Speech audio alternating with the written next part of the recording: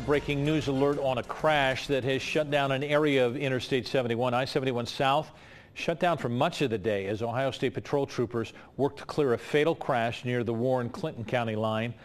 The crash involved 3 tractor trailers and a small commercial work van.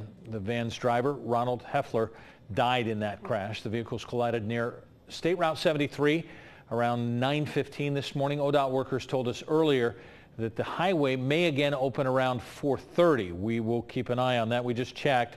They say it may be closer to 5 p.m. now.